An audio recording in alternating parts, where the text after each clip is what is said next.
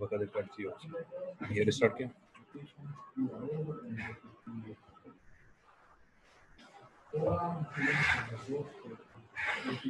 Bismillahirrahmanirrahim.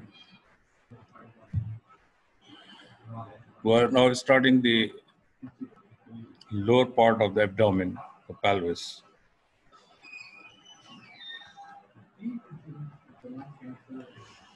See that where lies this region?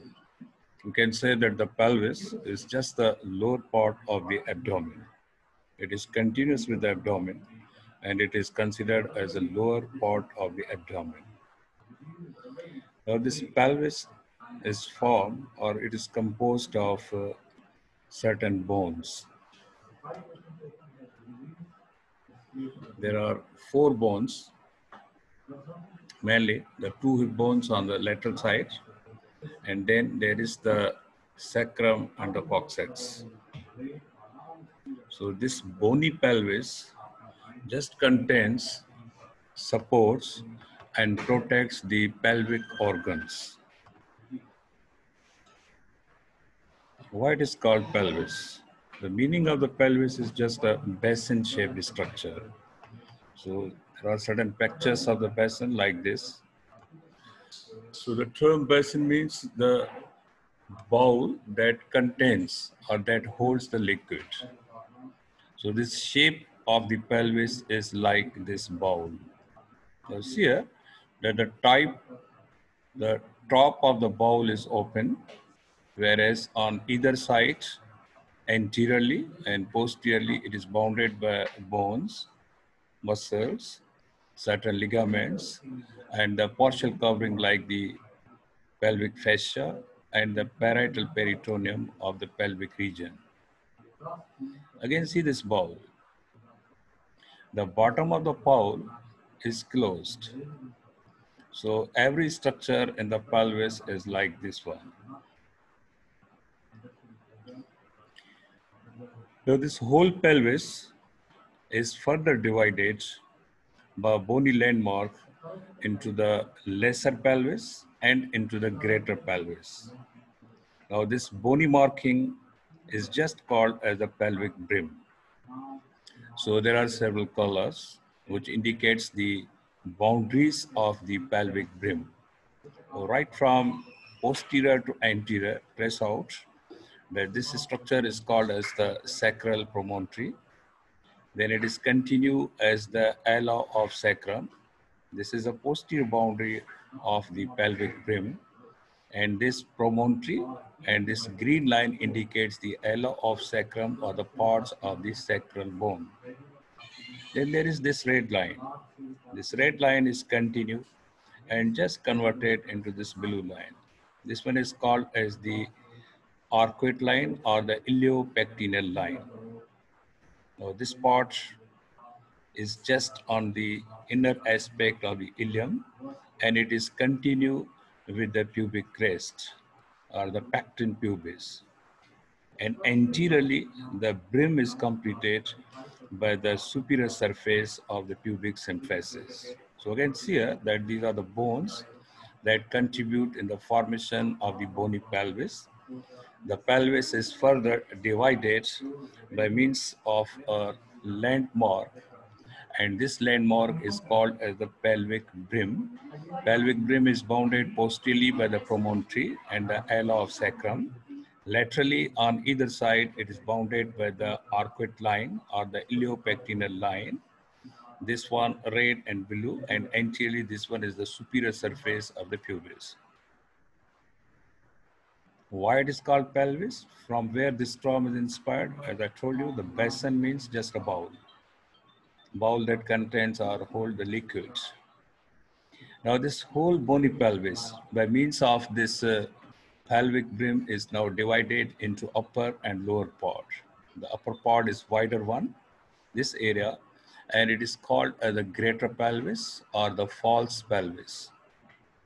Whereas the area of the pelvis that lies just below this pelvic brim is called as the true pelvis or the minor pelvis. True pelvis or the minor pelvis. Now, this false pelvis or greater pelvis is considered as the lower part of the abdomen. It is considered as the lower part of the abdomen.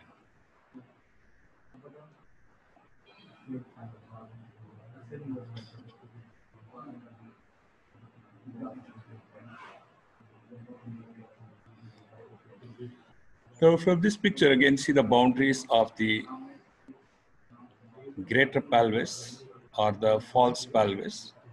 You can say that posteriorly it is bounded by the lumbar vertebrae. So just above the sacrum, there is a row of the lumbar vertebrae. And laterally on either side, the false pelvis is bounded by the inner aspect of the ilium. So this one is the inner aspect of the ilium containing the iliac fossa and this part. So the part of the hip bone that lies above the arcuate line bounds the lateral wall of the greater pelvis. Whereas anteriorly, the greater pelvis or the false pelvis is bounded by the lower part of anterior abdominal wall. And remember, all structure lies just above the pelvic brim. So in this picture, you only see the lateral walls, which are formed by the ilium. Posteriorly, you can say here is the continuation of the row of 5 lumbar vertebrae. And anteriorly here is the attachment of the anterior abdominal wall. So anterior abdominal wall, lumbar vertebrae, and the ilium contributes in the formation of the greater pelvis or the false pelvis. Clinically, when you compare the greater pelvis with the lesser pelvis or the false pelvis with the true pelvis, you can say it is not significant or it is less significant. But of course, it is the lower part of the abdomen, so it protects and supports the abdominal contents. It has also a role during pregnancy and the labor. You can say that it protects the gravid uterus. This lower part of the abdomen, which is considered as the false pelvis or greater pelvis, protects or supports the gravid uterus. Gravid uterus means the uterus containing the fetus. So it supports the gravid uterus after the 3rd month of the pregnancy. After the 3rd month of the pregnancy, and same greater pelvis during the early stage of labor also guides the fetus towards the true pelvis. So these are just a few functions and they all are protective functions for the abdominal contents. If there is pregnancy, the role begins after 3rd month of the pregnancy, and then there is the role of pushing the head of fetus in the early stage of the labor. Now this pelvic brim is also called as the pelvic inlet. Pelvic inlet. Inlet means entrance into this cavity. Now see this area. Comparatively, this one is shorter, bony canal, through which the fetus passes during the labor. And this bony canal is called as the true pelvis. It is bounded by means of the pelvic inlet, the upper boundary, and the lower boundary is called as the pelvic outlet. I will show you the separate pictures. Between the inlet and outlet, the short cavity is called as the pelvic cavity. It's called as the pelvic cavity. Now see here, this is just a picture of the male and female pelvis. And these are the contents of the pelvis. What lies in the pelvis? The pelvis contains the lower parts of the GIT, the lower parts of the renal system, or the structures that found in the lower part of the gastrointestinal tract, and the urinary system, and the internal genital organs. In case of the female, this one is the uterus, the ovary, the fallopian tubes. This one is the part of the GIT called as the rectum, continue as the anal canal, the urinary bladder, the urethra. So these all are the contents of the pelvis in case of the female. Whereas in this picture, there is no uterus, There is no any ovary, just there is the rectum, there is a presence of the bladder, and this male internal genital organ, which is called as the prostate. And just above the prostate, in the same position, lies the urinary bladder, and its continuation is called as the urethra. So these all are the different structures that found in the pelvis, and they are called as the pelvic organs or the pelvic viscera. These viscera are protected by the bony wall of the pelvis. Again, this is a superior view of the pelvis containing the female genital organs. In front, you can see that this one is a urinary bladder. In the middle position, there lies the uterus, and exactly posteriorly, you will see the line for the rectum. These are the sides of the female pelvis. This blue structure is called as the ovary, and this is the area or the outline for the fallopian tube leading towards the uterus.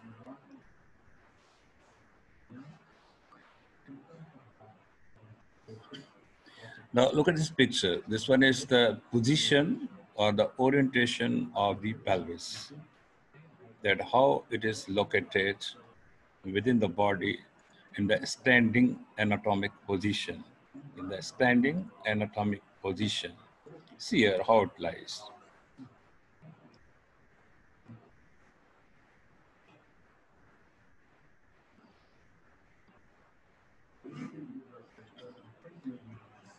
Now this yellow line indicates the orientation of the pelvis.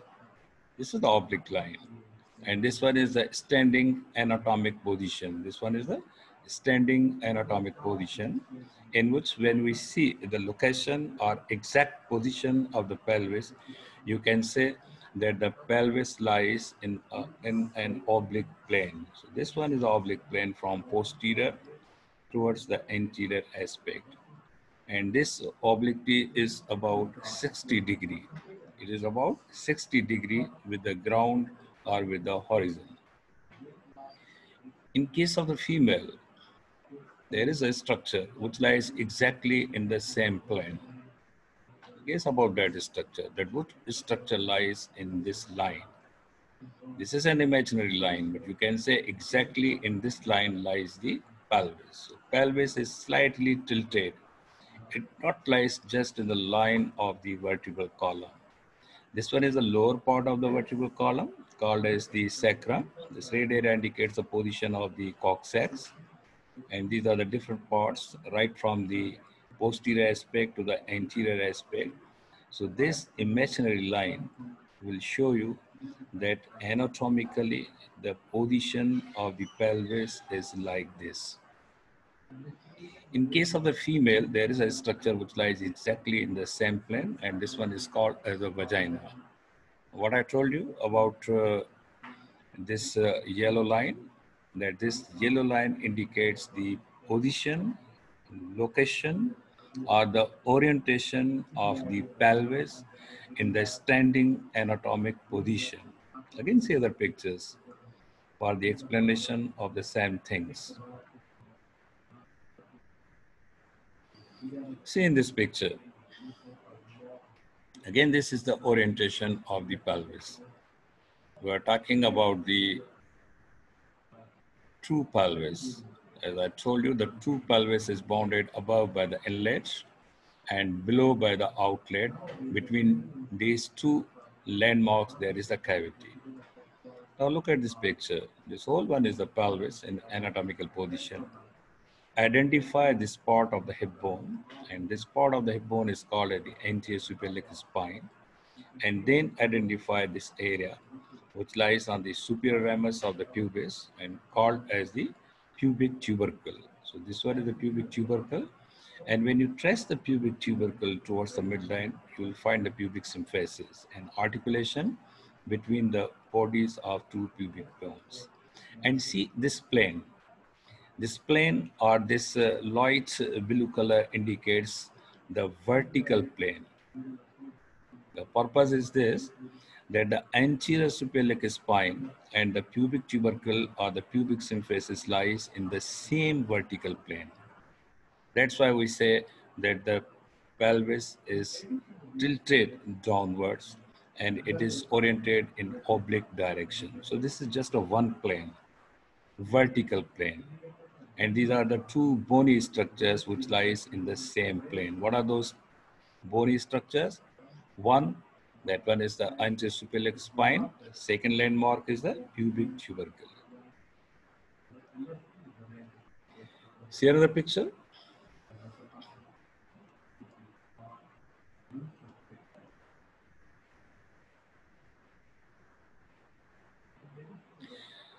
Now again look at this picture and see that the coccyx, this one is the area of the coccyx.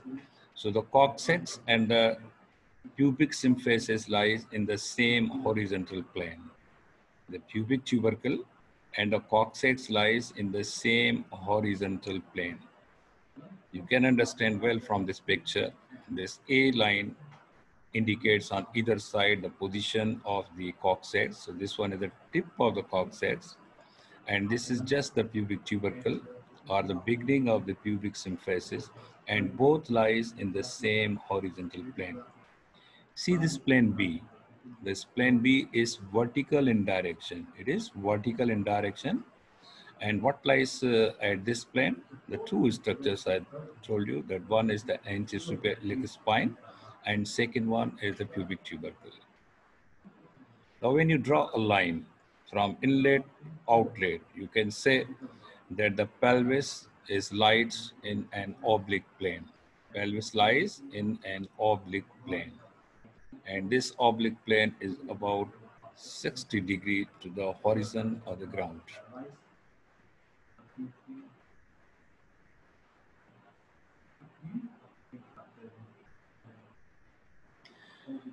Now again see this picture. It will show you certain colors, and these colors differentiate the parts of the pelvis.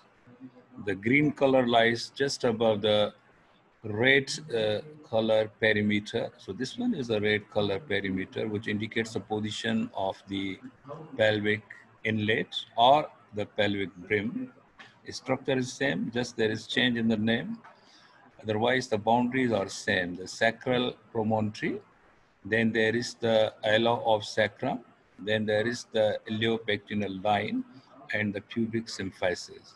So this green color indicates the area of the greater pelvis or the false pelvis. See here that it is white at its upper end, or it flares when it reaches towards the abdomen.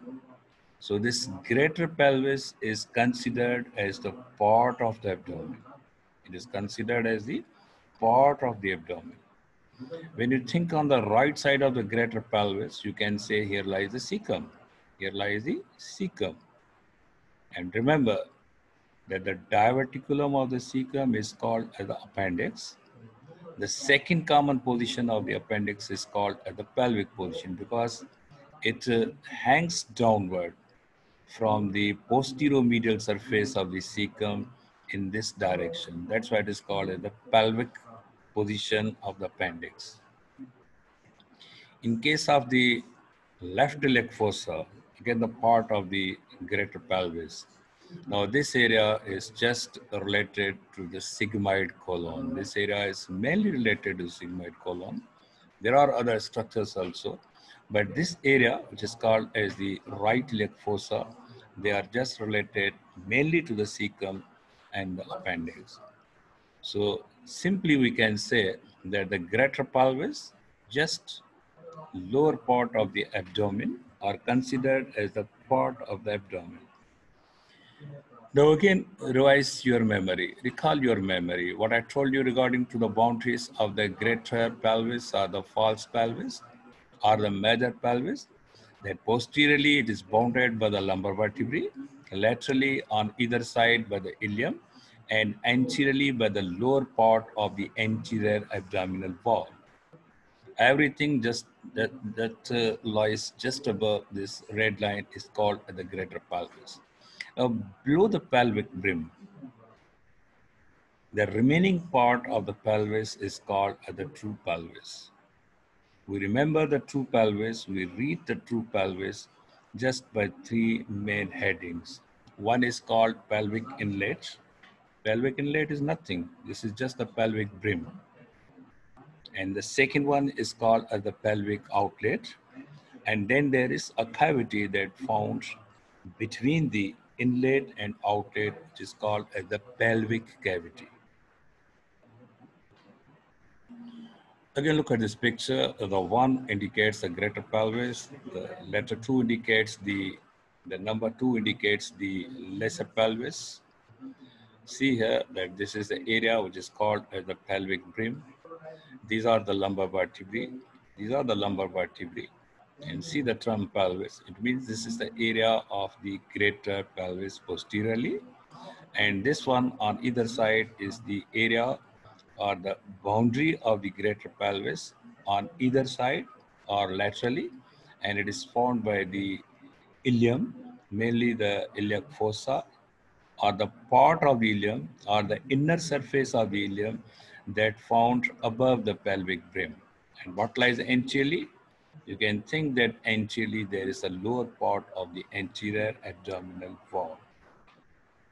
The greater pelvis, I told you three important functions, that it just supports or protects the abdominal contents. When there is pregnancy, then after the third month of the pregnancy, it supports the gravid uterus. Gravid uterus means the uterus containing fetus. So when the uterus grow containing the fetus, that after third month, it reaches in the region of the greater pelvis. And finally, near to the pregnancy, the contraction of the abdominal muscles or the contraction of the wall of the gravid uterus pushes the fetus into this bony canal, which is called as the true pelvis, which is called as the true pelvis. What I told you about the pelvis and what is the shape of the pelvis? The shape of the pelvis is like this, like a bowl or the basin shaped.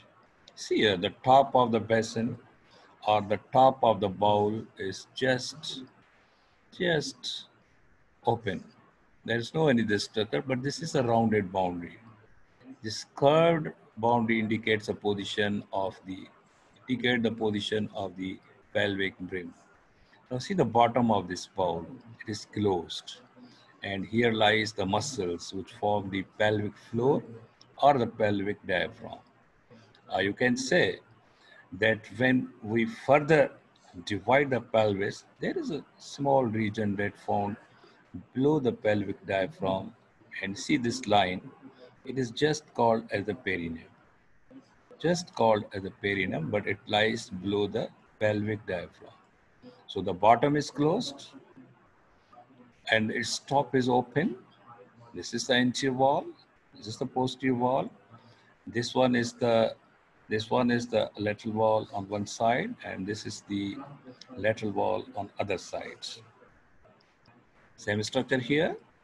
Just see, recall your memory, region of the greater pelvis, just above this multicolored line. And what's a multicolored line? It is called as the pelvic brim, just for the division of the true pelvis and false pelvis, or this is alternatively called as the pelvic inlet. Pelvic inlet or the pelvic boundary, pelvic brim, the boundaries are same.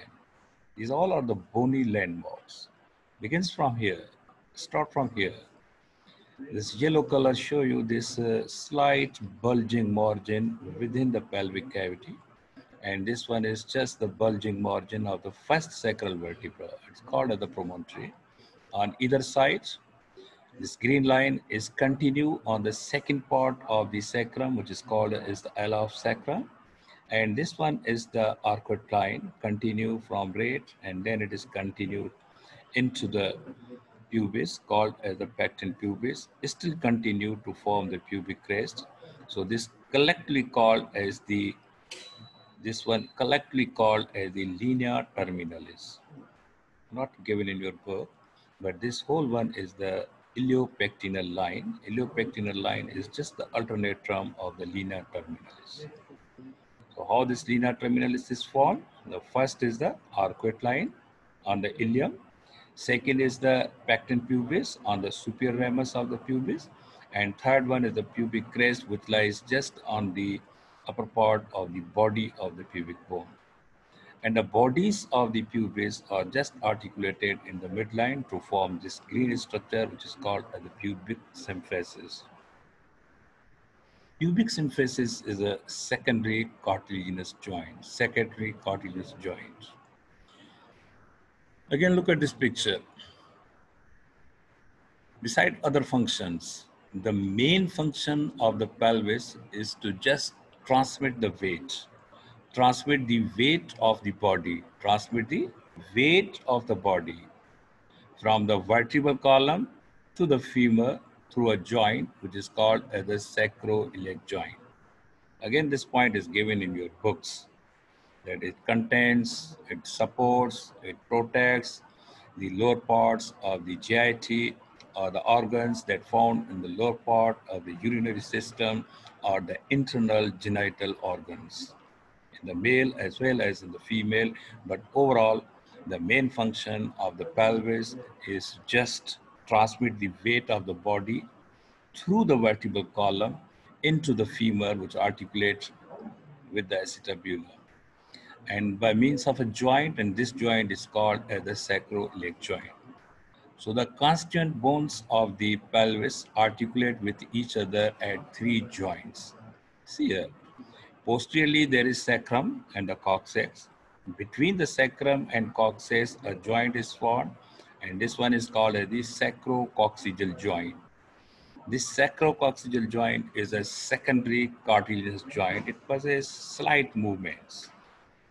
There is another joint, a big joint, responsible for the weight of transmission, because sacrum is the part of the vertebral column, and from the hip, the weight enters into the femur.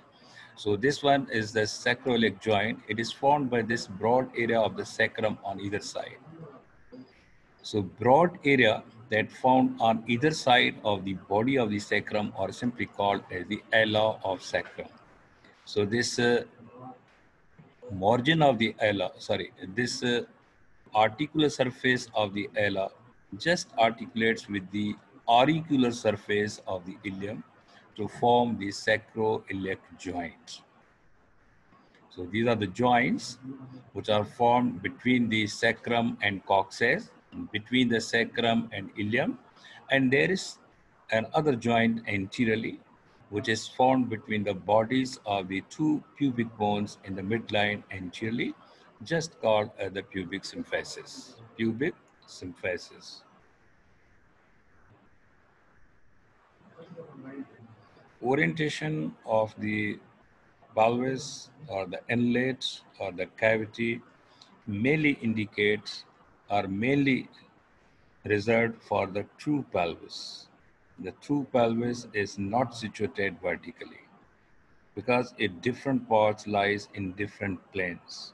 So the overall position of the pelvic cavity is oblique, 60-degree, with the horizon of the ground. So this picture would show you the correct position of the pelvis by means of the vertical planes denoted by the term A and B.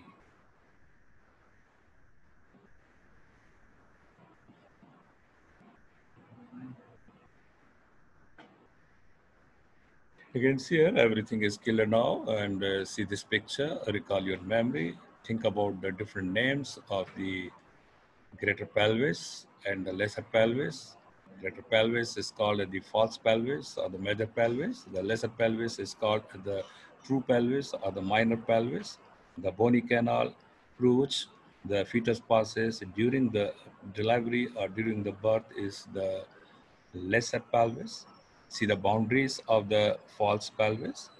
They are simple boundaries and they are clear once again in this picture that posteriorly it is formed by the lumbar vertebrae, posteriorly by the lumbar vertebrae, on either side by the iliac foci, and iliac foci gives origin to the iliacus muscle. So it is included also among the boundary of the greater pelvis on the lateral side, anteriorly, This is just the lower part of the abdominal wall. And what's the main function of this greater pelvis? That it supports the abdominal contents.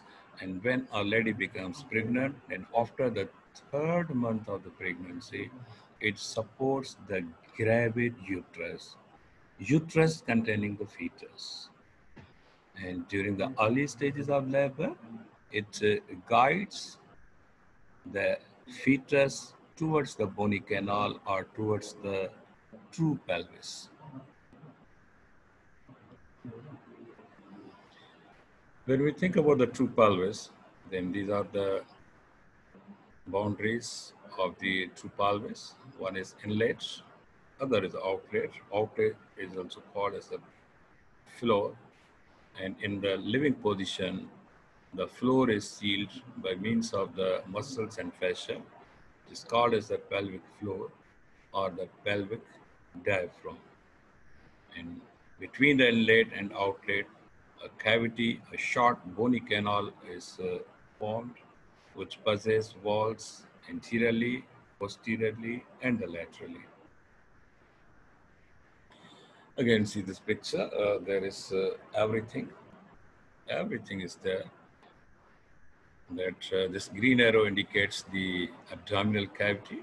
Now see here that just below this line, the red color indicates the position of the greater pelvis, and this blue arrow indicates the position of the true pelvis. But see here that this green arrow is continued from the abdominal cavity into the greater pelvis or the false pelvis.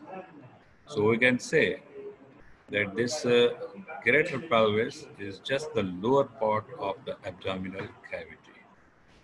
You can see here that this one is the line on either side for the pelvic inlet, and these are the areas for the outlet. Between the inlets and outlet, the so-called this short bony canal is called as the pelvic cavity. Pelvic cavity of what? False or true? The true pelvis. And see here that just below the pelvic diaphragm, just below the pelvic outlet, still there is a small area in the lowermost part of the abdomen. This one is called as the perineum. This one is called as the perineum. We're not in the perineum. We're just discussing the pelvis. So kindly see once again the boundaries for the pelvic inlet. The same for the pelvic rim. The pelvic inlet, as in this picture, is bounded posteriorly by the sacral promontory. On either side, laterally, it is bounded by the iliopectineal line, and anteriorly, this one is formed by means of the anterior border of the pubic symphysis. You can see this picture, you will see a complete pelvis. The bony components of the pelvis posteriorly, and then anterolaterally. Posteriorly, just the two bones. And what are these two bones? This wedge-shaped piece of the bone, which is made up of the four rudimentary pieces of the sacral vertebrae called as the sacrum, and it here articulate with this triangular-shaped piece of the bone, again made up of the four rudimentary pieces of the coccyx. So posteriorly the sacrum and coccyx, whereas on the lateral side there is ilium, the inner aspect of the ilium. Then there is the continuously there is the part of the ilium and the superior ramus of the pubis. So the pubis and ilium of the hip bone, sacrum and coccyx.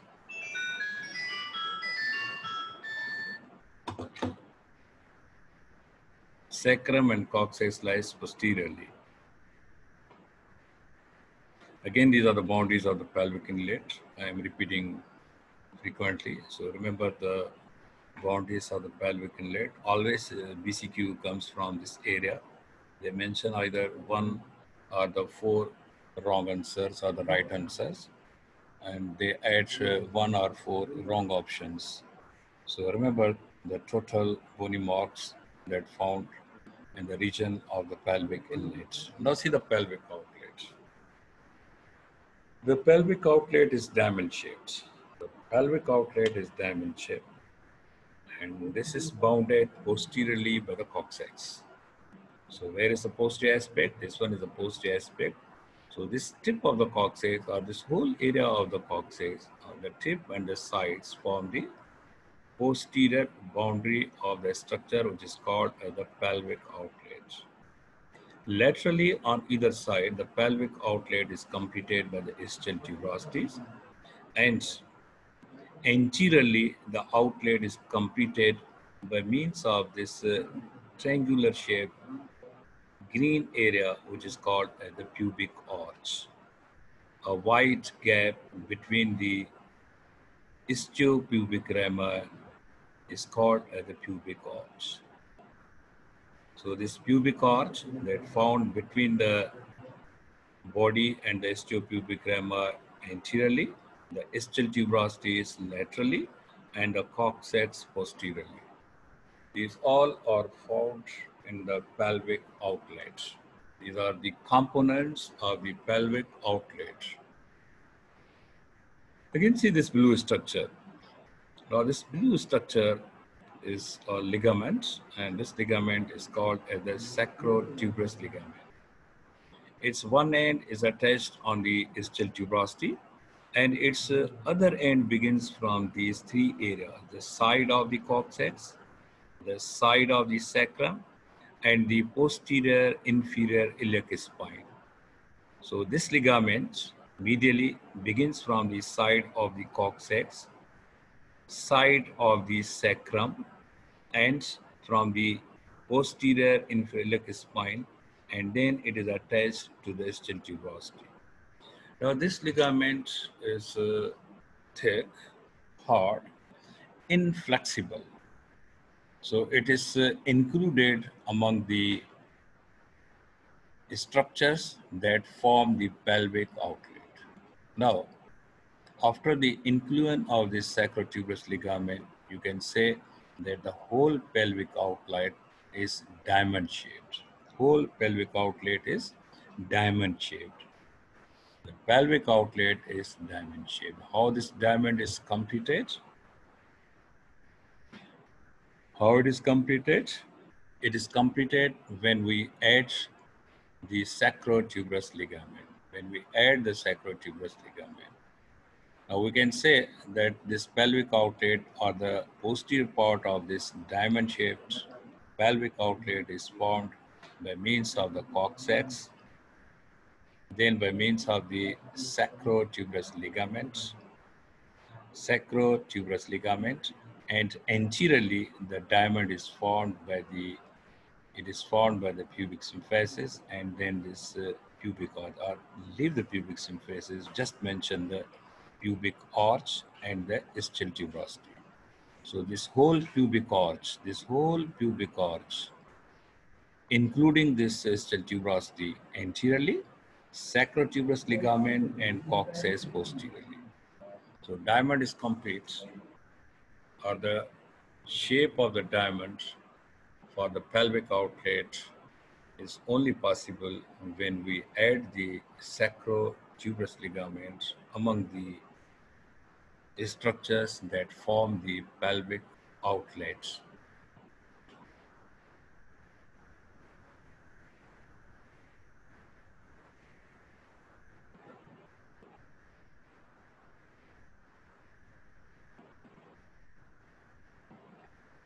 You see these pictures.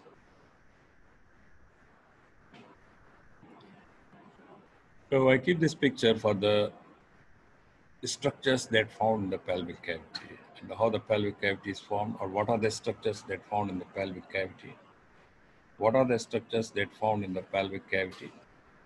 Just recall your memory. You can say that the pelvic cavity is formed by the bones. The structures that found in the pelvic cavity is formed by the bones, by the ligaments, and by the attachment of the muscles and partial covering of the pelvic fascia and the parietal peritoneum. They all collectively form the anterior, posterior, and lateral walls of the pelvis.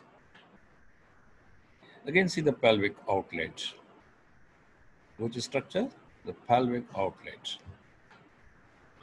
Now this whole pelvic outlet possesses three notches. One notch lies anteriorly, and this one is called as the pubic arch, and the two notches lies laterally. One is the greater sciatic notch, and other one is the lesser sciatic notch.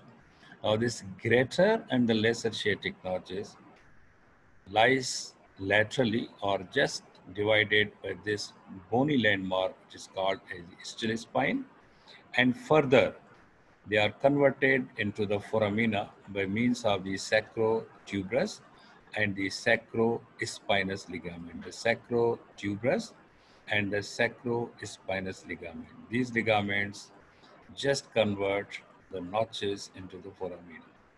But at this stage, you must remember that in case of the bony pelvis, the pelvic cavity possesses three notches, one anteriorly, two laterally, and they are converted. It means these two lateral notches are converted by the attachment of the sacrotuberous and the sacrospinous ligaments into the greater and lesser sciatic foramina.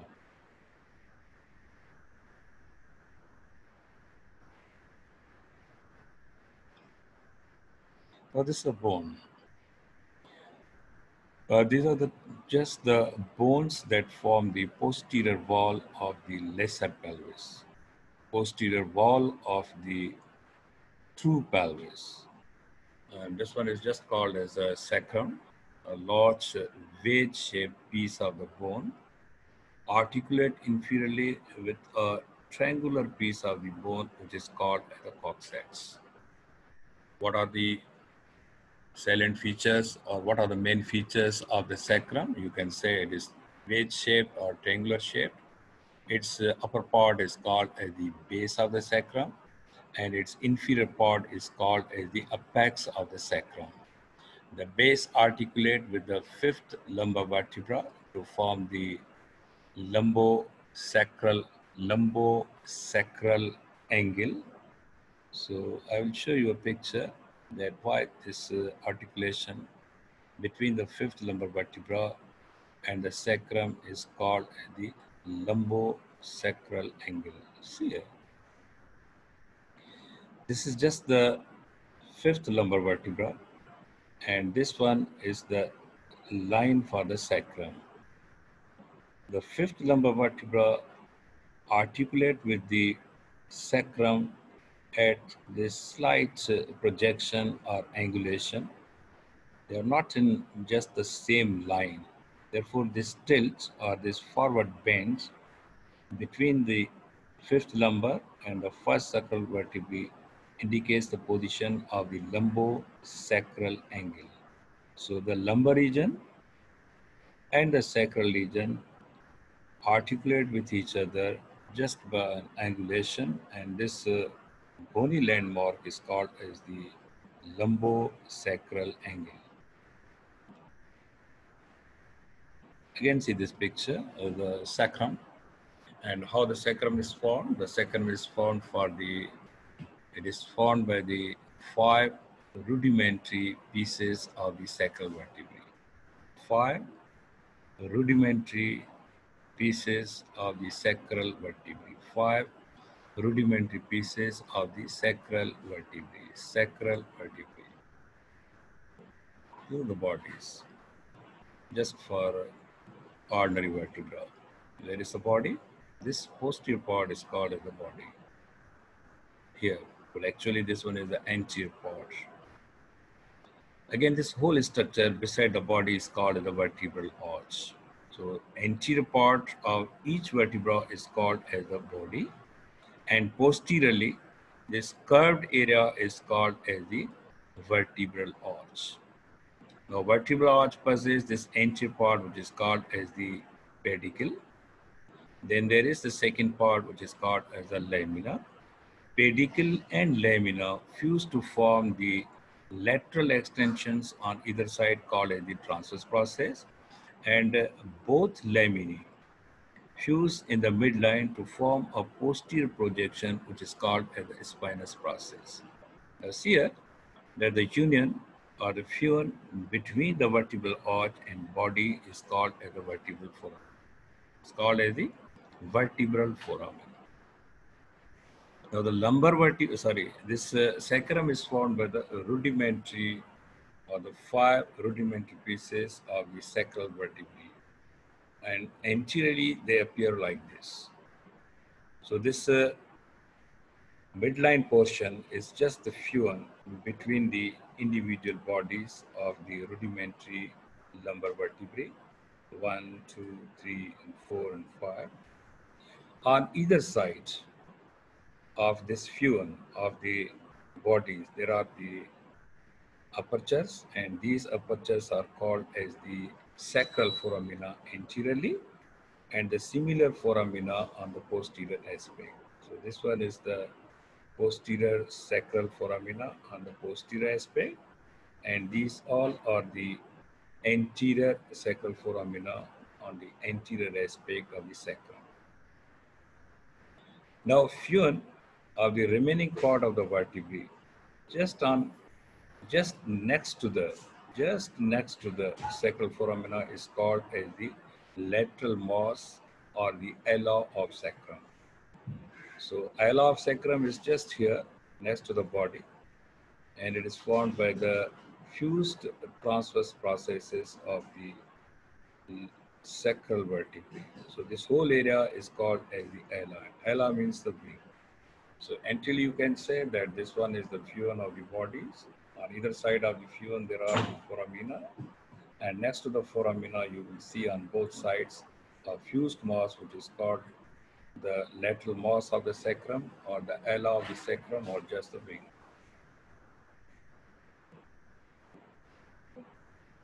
Now see this picture. This one is called as the vertebral foramina. Now the fusion of the vertebral foramina in this manner creates a canal, and this canal is called as the sacral canal. So here is the vertebral foramina, but when they fuse to form the sacrum, then they form a small canal right from the first sacral vertebra up to the fourth or fifth, and this whole one is called as the sacral canal. See this lower opening of the sacral canal, which is called as the sacral hiatus. And this sacral hiatus is formed due to the failure of the fusion of the laminae between the fifth or sometimes the fourth lumbar vertebra. So when these laminae fails to fuse in the midline, and which happens normally in case of the formation of the sacrum, then this lower margin is called the sacral hiatus. This is the lower margin or the lower opening of the sacral canal. And how the sacral canal is formed? By the fusion of the vertebral foramen. Again, see here, this is the region of the pedicle.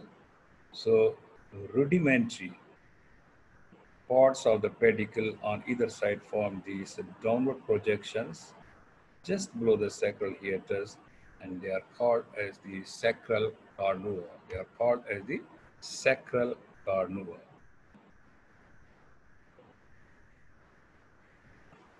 See this bone? This one is the coccyx. So, like the sacrum, the coccyx is made up of the 4 rudimentary pieces of the coccygeal vertebrae. They are fused with each other like this, and this one is called as this area or the lateral extension is just the remnant of the transverse process of the first coccygeal vertebra, and this upward projection is just the rudimentary area or the remnant of the superior articular process and the pedicles of the vertebra. So again, see this picture. Where is the superior articular process? These are the superior articular processes. Here lies the pedicles. And the remnants of these two structures just form the upward projections in the first coccygeal piece of the coccyx, and this one is called the sacral. These are the sacral carnua, and these upward projections are the coccygeal carnua. and both articulate with each other. Sacral and the coccygeal carnua either articulate with each other by a fibrous joint, or they are just connected with each other by ligaments. Now, the sacral canal gives passage to certain structures. You can say that this whole space is filled with the fibrofatty tissue, and it transmits certain structures which are given in this picture. So these all are the structures that you will see that passes through the sacral canal. These all are the structures that passes through the sacral canal. They are the roots of the lumbar, sacral, and the coccygeal nerve. They are the roots of the lumbar, sacral, and coccygeal spinal nerves. So these all structures collectively passes through the sacral canal. The upper part of the sacral canal also contains an other structure which is called as the subarachnoid space. So this is a space. This is the space on either sides of this structure. This one is the lower part of the spinal cord. Projection is called as the conus medullaris, covered by the pia mater. Between the pia mater and the arachnoid mater, there is a space, and this space just terminates at the second sacral vertebrae. So this space is called as the subarachnoid space. Subarachnoid space. Then the continuation of the pia mater is continue throughout the sacral canal, and now this one is called as the phylum terminal. Phylum terminal. So these structures that I mentioned here, the one is the roots of the lumbar, sacral, and coccygeal spinal nerves. Then there is the phylum terminal and the subarachnoid space found or passes through the sacral canal. So look at this picture.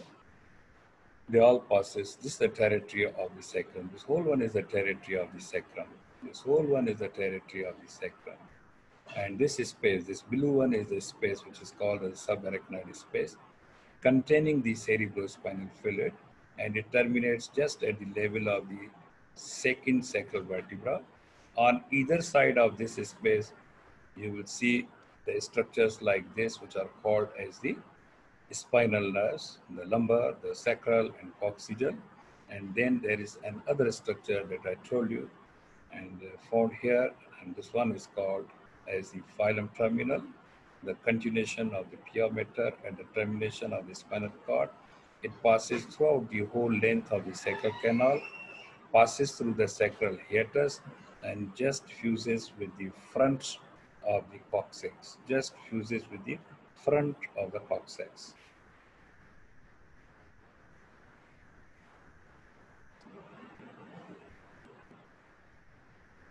Now look at the lateral wall of the pelvis. What lies in the lateral wall of the pelvis? The lateral wall of the pelvis possesses the part of the hip bone, possesses the part of the hip bone that lies just below this arcuate line, or the iliopectineal, or the linea terminalis. So the part of the hip bone that lies below the pelvic brim, the obturator membrane, and the attachment of the obturator internus muscle are included among the structures that found in the lateral wall of the pelvis. Found in the lateral wall of the pelvis. This is the ilium.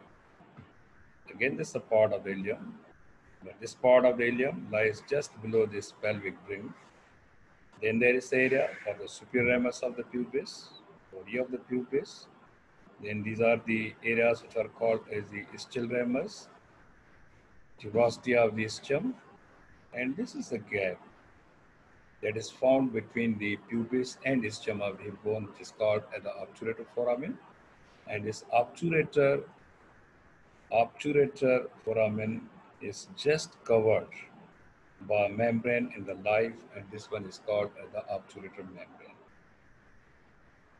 When you think about the muscles that found in the lateral wall of the pelvis, there are just two. The one is called the piriformis, and second one is called as the obturator internus. What I told you about the notches of the pelvic cavity, the two notches on the lateral sides. One is called as the greater, another one is called the lesser sciatic foramen. And how they are converted in foramen? They are converted into foramina by means of these two ligaments. This one ligament is called as the sacrotuberous, and this ligament is called as the sacrospinous ligament.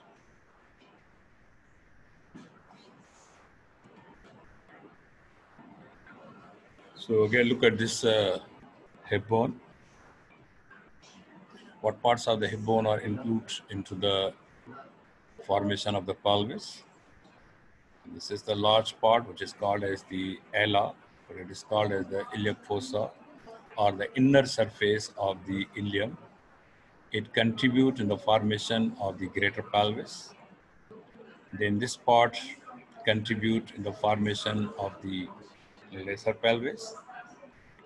See this part of the hip bone, which is called as the ischium. Ischium lies posteriorly and inferiorly in the hip bone, and this is the pubis, which lies anteriorly and inferiorly in the hip bone. So look at this picture. The hip bone part is called ilium, upper superiorly, bounded above by the iliac crest, limited anteriorly and posteriorly by the anterior and posterior superior iliac spines. Inferiorly, there are also two other small projections called as the anterior and posterior inferior iliac spines. Then there is the part of the hip bone which lies just posterior and inferior, called as the ischium. So this one is the ischium. This is the ischial tuberosity, and this one is called as the ramus of the ischium. Ischial tuberosity and ramus, and this whole one is called as the body of the ischium. See here, this one is the body of the pubis, inferior ramus, the superior ramus. The body of the ramus possesses two important bony landmarks. One is called as the pubic tubercle, other is called as the pubic crest. But remember that this obturator foramen is formed just between the two bones, not the three bones. That one is the pubis and the ischium. But this acetabulum is made up or contribute from the ilium, from the pubis, as well as from the ischium. This is the opening. This is the opening which is just covered by a membrane, which is called as the obturator membrane, which gives attachments to a structure which is called as the obturator internus, except at its upper part, where a small opening is called as the obturator canal, through which passes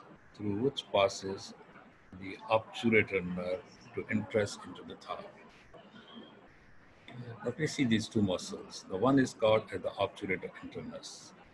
And what is the origin of the obturator internus? That it arises from this whole obturator membrane and the surrounding hip bone After getting origin, the muscle fibers convert into a cylindrical tendon, and this tendon passes through the lesser sciatic foramen, like this one, and then it enters, into the,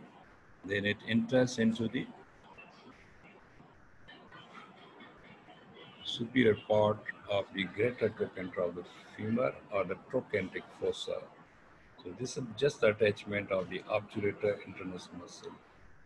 It is supplied by the nerve to obturator internus, a branch of the sacroplexus. If the actions are considered, you can say that this muscle is the lateral rotator of the thigh at the hip joint. Like that, another muscle, which is called the piriformis, it also originates from the first three pieces of the sacrum. Or you can say that it arises from the ala of the sacrum next to these anterior pelvic foramina of the sacrum, or the sacral pelvic foramina. And then the fibers of the piriformis muscle passes through the greater sciatic foramen and finally insert into the greater trochanter. Again, the action is same. That one is called as the lateral rotation of the thigh at the hip joint. And again, its nerve supply is from the sacral plexus, so called as the nerve to piriformis. Called as the nerve to piriformis.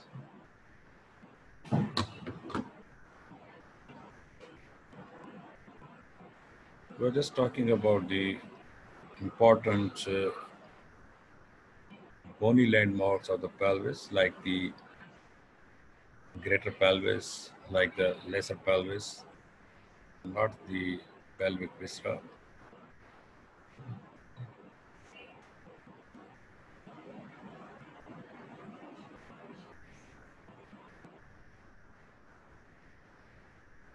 Because here, that what are the different types? What are the different shapes of the pelvis? The different shapes of the pelvis. So the pelvis in 1933, in case of the female, is classified by these two gentlemen, the Cotwell and Molloy. And according to this classification, the pelvis divided into four groups. The one group is called as the gynecoid, and it is a typical female pelvis, or it is ideal for the female, or it is ideal for the normal childbirth. Our second group of the pelvis is called the android, found in 33% women, but it is called as the male pelvis. It is funnel shaped, comparatively narrow to the gynecoid. So it is mainly found in the male, but of course it is also found in 33% population throughout the world in case of the woman also. A third type, which is oval shaped and possess a long, narrow pelvic cavity, is called as the anthropoid. The frequency rate of this type of or this group of the pelvis is 24%. And fourth one is called as the platypulite pelvis, found in 2% of the women. It is white pelvis, it is white, and it is flattened at the brim. Means the pelvis brim is flat. Now these are the pictures. And commonly asked to the students that whether android pelvis found in the female or not. And with confidence, every student say, no sir, this is a male pelvis, never occurs into the female. So every type of the pelvis found in the female, but with the ratio, with the frequency. In most of the women, this type of the pelvis is found, ideal for the childbirth, no any problem during the childbirth. But this type of the pelvis, which is called android, comparatively this one is narrow. This is also not ideal for the, this is not also ideal for the childbirth comparatively to this one. And this is also same, not ideal for the childbirth. So when the childbirth occurs into these types of the woman or the girls, then labor becomes difficult and called as the dystocia. So chances of the dystocia are more among the android, anthropoid, and the platypulite pelvis. Remember that every type may found in any woman, but this one is the majority of the cases. This is less frequent, this is less frequent, and this one is much less frequent in case of the female.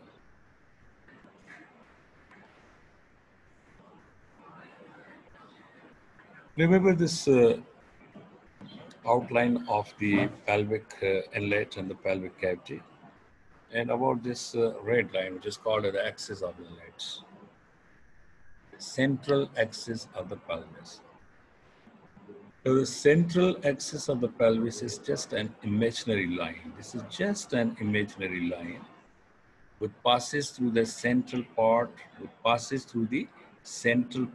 of the pelvic inlet and the central part of the pelvic outlet.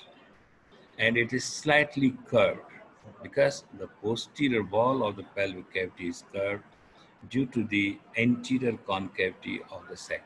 So when you see the sacrum from the front, it is concave, and posteriorly the sacrum is convex. So this concavity in the posterior wall of the pelvis is responsible for this curve of an imaginary line which is called as the central axis of the pelvis.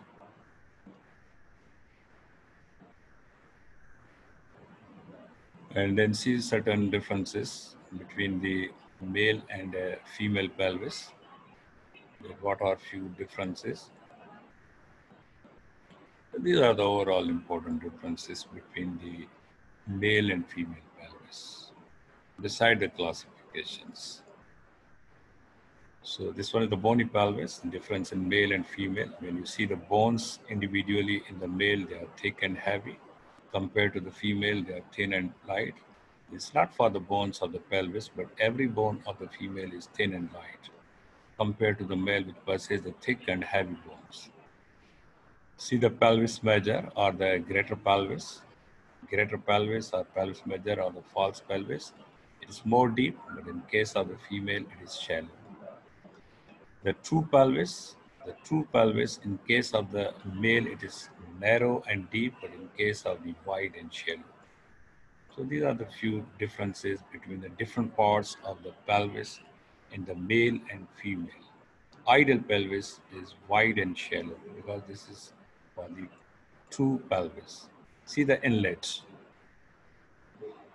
The pelvic inlet in case of the male is heart-shaped, and in case of the female, it is oval or rounded shape. I have one picture by which we see all these differences one by one. Then there is the pelvic outlet. In case of the male, it is small. In case of the female, it is larger. Then there is the pubic arch and the subpubic angle. It is narrow in case of the male and it is wide in case of the female. Obturator foramen, less important, but it is round in case of the male and oval in case of the female. The acetabulum is large in case of the male and small in case of the female. Now see this picture, the pelvic inlet. See the pelvic inlet in case of the female and male. In case of the male, it is greater antero-posteriorly. It is large in diameter antero-posteriorly. This indentation posteriorly is due to the sacral promontory. So overall shape of the inlet in case of the male is heart shape. But the same structure in case of the female is just circular in outline. So this one is a circular in outline. Which thing? Which structure? Inlet. Now see the picture differences between the pelvic outline. Outline is same. Outline is same. But it is more wider in case of the female. Comparatively, this one is narrow in case of the male. Pelvic cavity, a funnel shaped in case of the male, but in case of the female, it is just the white and the shallow. This one is large and narrow. This is wide and shallow. Pubic arch in case of the female is wide and the pubic arch in case of male is acute.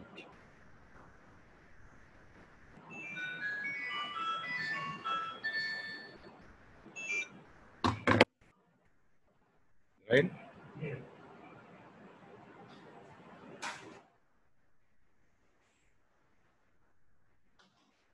Now, please, if you have any query, any question,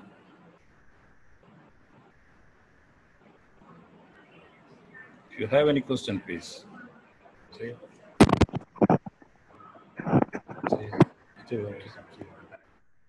Yeah. So, what is the significance of that line